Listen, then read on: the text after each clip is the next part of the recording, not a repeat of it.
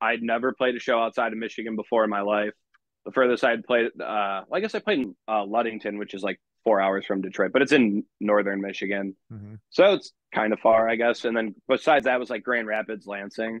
And I wanted to, go out and play if I could. When I joined Illusion of Fate, I just remember like the deal was we had 2 days of rehearsal and then we had three shows in a weekend, just back to back to back. So I had to come like super ready to, you know what I mean? Basically, like, hey, we have to be ready to play like from the second we all get together.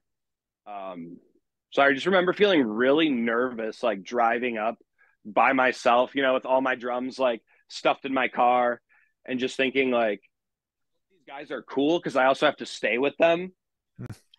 I've never met them before. I'm like, all right, I guess I'm crashing at these guys' houses. And so